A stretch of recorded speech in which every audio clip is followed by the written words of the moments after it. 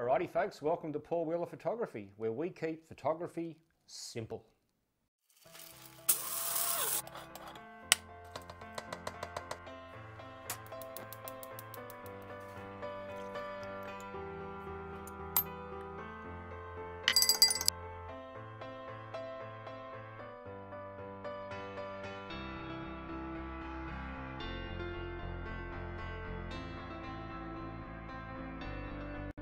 Alright folks, welcome to Paul Wheeler Photography.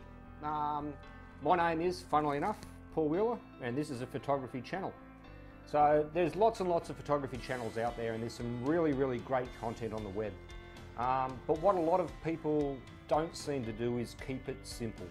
You know, we tend to talk about aperture and shutter and all this other stuff, and we talk about it in grandiose terms or terms that aren't real simplistic. And I'm not about treating people like idiots, I'm about keeping it simple so that people can understand it and move forward with their cameras, get off that green mode and learn to shoot manually where they've got creative control of the camera as opposed to the camera having creative control of you. I'm not going to get or delve into the detail of things. You know, if you want to do that and you want to understand the technical whys and wherefores of a lens or a camera, then Tony Northrup's channel is fantastic for that. He spends a lot of time explaining the technical details.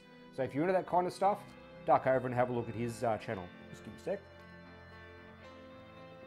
Oh, how good is that coffee? You know, we're not going to be super opinionated on this channel.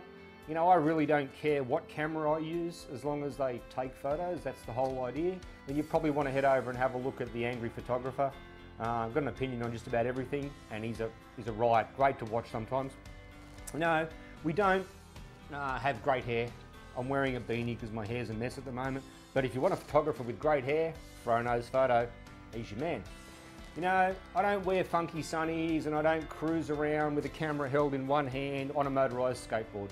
You know, Casey Neistat does that, and he has produced some fantastic content, very popular. If that's the kind of stuff you're looking for, duck over there, you don't want me.